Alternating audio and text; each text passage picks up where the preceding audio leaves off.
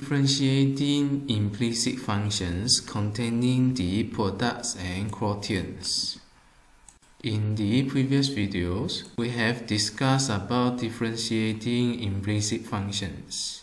The implicit functions were in common functions, which can be differentiated directly. In these videos, we're going to discuss the implicit functions containing products and quotients. The variables can appear in the forms of products or divisions. With that, the equations for the product and the division rules can be applied, together with the equations for the implicit functions. Without further ado, let us try this example. You are asked to differentiate the function here, which appear in the form of the product. You have two functions here, and you know that the y is in the function of x as well. With that, you know this is an implicit function, and the two variables appear in the form of products. With that, you're going to adopt the product rule. Set u equals to 3x power 3, and y will be the remaining function. Differentiate the u and v with dx. That gives you du dx equals to 6x power 2, and dv dx equals to 2y dy dx. As the y is in the function of x, differentiating this, you will have to incorporate dy dx.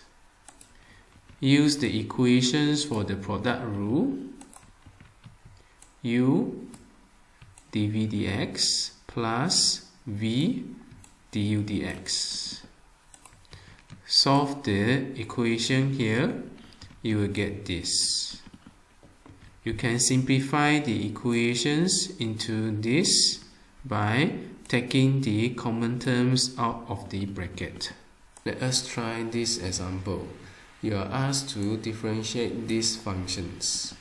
These functions appear in the mode of divisions, therefore you may use the division rule to solve it. First, set u equals to 3x and v equals to 2x. Next, you need to differentiate the u and v over dx. To differentiate the u over dx, there is a function of y. Therefore, while you need to differentiating it, remember to incorporate dy dx. Differentiations of this will give you du dx equals to 3 times dy dx. Differentiating v over dx, you obtain dv dx equals to 2. Use the formulas of division rule. Substitute the relevant value into the formula. V du dx, u dv dx divided by v squared. Rearrange the functions, you will get this.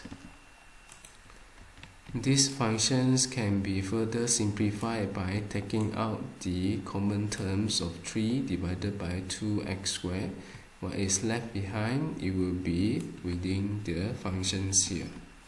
Your final solutions will be this. Let us try another example. Differentiate the function z with respect to y. Here you need to be careful with the differentiations to the y. From the examples that we have done previously, they are differentiated with respect to x. Now you want to differentiate in the y functions. From the equation here, you need to differentiate all the terms in dy. This will give you dz dy. To differentiate the second term, you need to differentiate in terms of x and then incorporate dx dy. so that the entire term is differentiate against dy. Same goes to here. However, based on the term here, it is a product relation. There are two variables here which can be set as u equals to 3x and v equals to 3y. You want to differentiate with respect to y, that will give you du dy, and there is no y term here, so you will differentiate against x and then incorporate dx dy. Next, you differentiate cos 3y to dv dy. This gives you negative 3 sine 3y, as referred to the equations for common functions. Once you have obtained all this, use the product rule.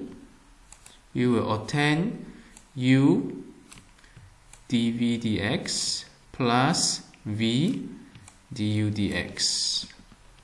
Reorganize the equations, you get this. With that, differentiating this term will give you this as calculated from the product rule here. And therefore, this is the final answer for these questions.